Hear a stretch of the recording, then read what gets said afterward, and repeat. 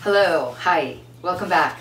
Welcome back to Virtual VSC. On behalf of Vermont Studio Center, we hope that you are well and healthy, sane. Sure, yeah.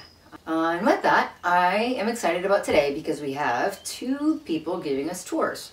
We have Dave Madden, a writer, who is giving us a tour of his office, and then we have David Humphrey, a painter, an artist, giving us a tour of his studio. Are you guys ready? Dave or David, whichever one wants to go first, you're up. Hi Dave, how are you doing? Hey Sarah, I'm doing great. How are you doing? Thanks so much for inviting us into your studio space. Where are you exactly? I am in San Francisco. Well, thanks so much for joining us. I'm really excited to see your studio and hear a little bit about your creative process in your home studio. And I really enjoyed having you here at VSC when you were a resident in September 2019. Yeah, thanks so much for being here with us today. Oh, well, thanks for having me. It's my pleasure. Yeah, great. Okay, excited to see your studio. Okay, I'll go for it. Hi, I'm Dave Madden, and I'm here to give you a tour of my office.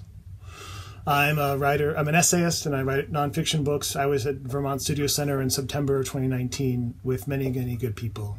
I met so many great people. I love so much of what VSC does to create community, so I'm really happy to be part of this online talk show. My first book I wrote was The Authentic Animal Inside the Odd and Obsessive World of Taxidermy, and which leads me to the first item on the tour, my deer head.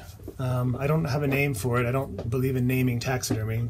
I imagine the deer, when it was alive, had a name on its own, and I don't know what it is. My partner bought me that for Christmas about 15 years ago or so, almost, when I started working on the book. And it's like from the 40s or 50s. He got it off eBay. And I've cherished it ever since, and he said, I don't want it in the apartment, so it's here, and we all need our space. And this is mine, and this is basically where I put everything that we don't have space for in our apartment or my partner doesn't want to see. In addition to the deer head, you can probably see that there's a lot of this, I call it yarn art. It's technically called crewel work. It's on every wall I collected. I have for a long time. This piece here that you can see right there, my mom made that many, many years ago, and it was hanging in my grandparents' house for a long time. And after my sisters took all the good furniture, it was like the only thing left. So I took it, and my mom was like, oh, I made that. And I was like, oh, that's nice. I'll have it. I just thought it was fun and kitschy, but it turns out it was like a craft project. And then after I met my partner, I got this big square one because it fit the wall of my kitchen. And then suddenly I realized, oh, I've got two of the same kind of thing. And it turns out many, many thrift stores and antique stores in the Plains and the Midwest have a lot of crewel work for cheap. So I keep collecting it. I should probably stop. I've got books, of course. This is where I keep fiction and nonfiction. And then over behind me, this is like reference and like school teaching books, because I'm a school teacher. Here's my turntable, my record collection, which I don't have any room for in our apartment. So I'm the kind of professor that listens to records, but only when no one's around, because I get embarrassed. Here, in the back of my door, is where my doctoral gown hangs, which gets used just once a year at graduation.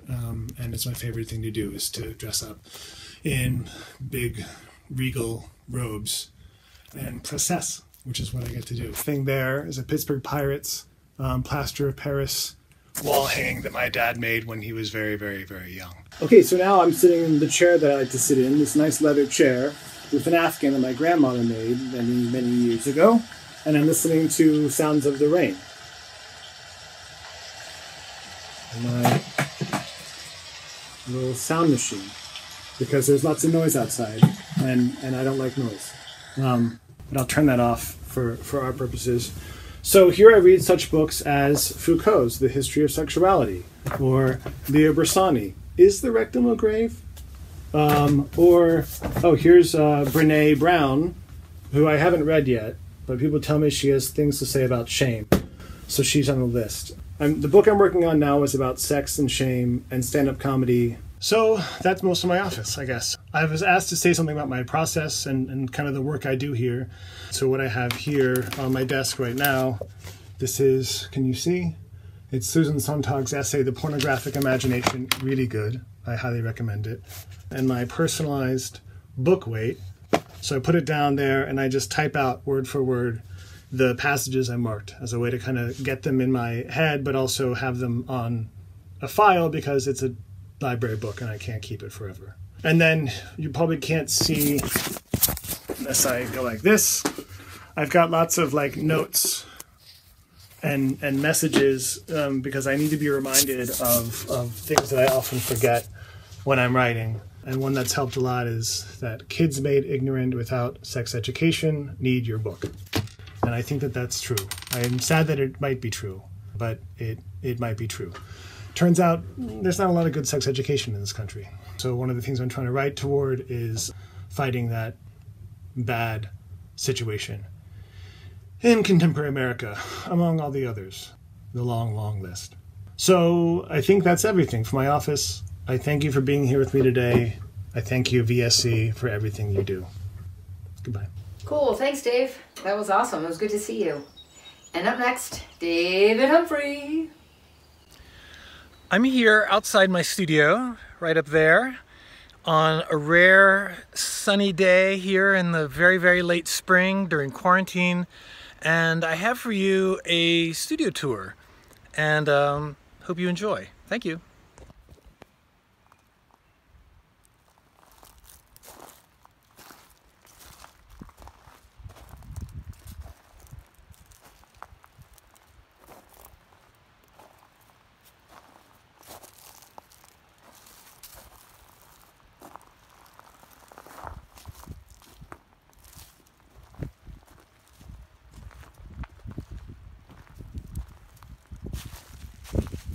Let's go up to the studio. There it is up there.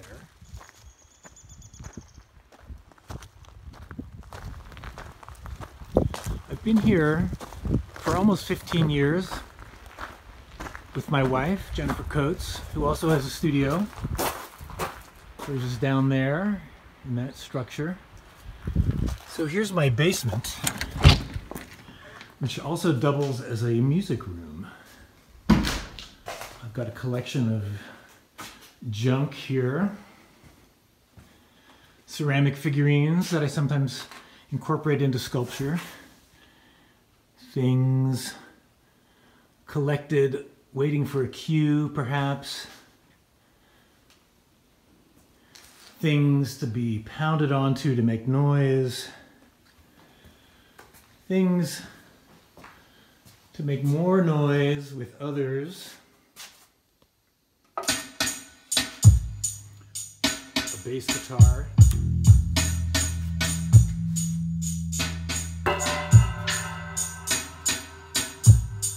There's a Tom Burkhart. Now upstairs is the studio. There's the lawnmower gotta have out here. And here's my studio. As you can see, I make a lot of things. I need to be working on many things at the same time in order to do anything at all. It's like a kind of a boiling situation where there's a kind of critical mass. So I have studies and works on paper that help me think. There's a little deck out there with some more sculpture.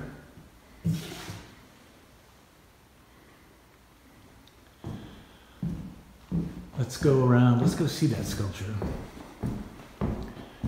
More drawings.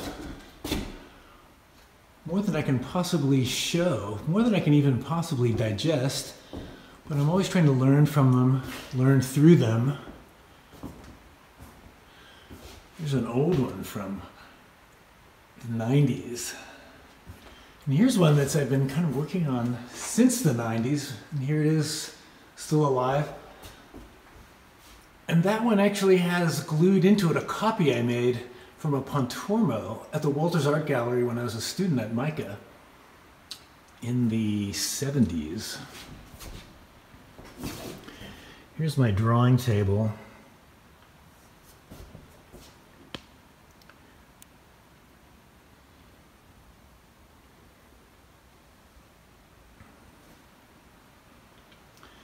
Let's go see this sculpture that I've been working on.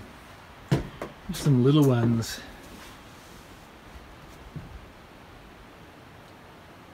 Sculpture is so impractical, takes up space, but it can never be finished. I always love making it. Here's one. I'm trying to have a sculpture with a painting in it.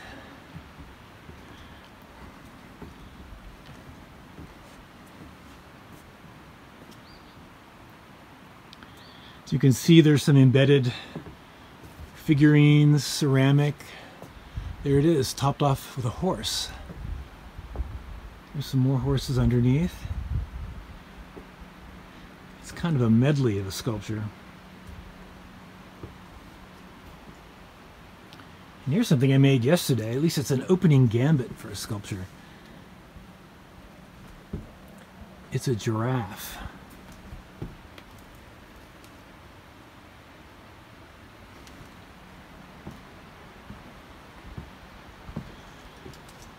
In fragments, old sculptures fall apart, and then all the parts can be rearranged into new things.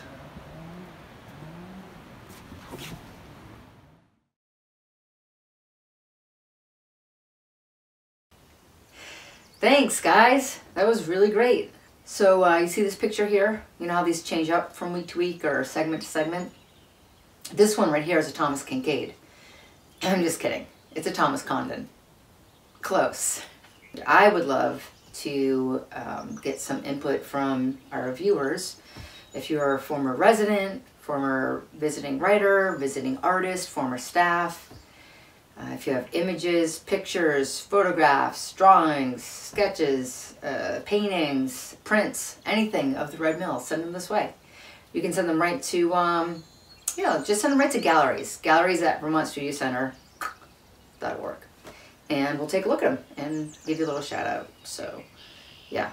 All right. See you next time. Thanks. Bye.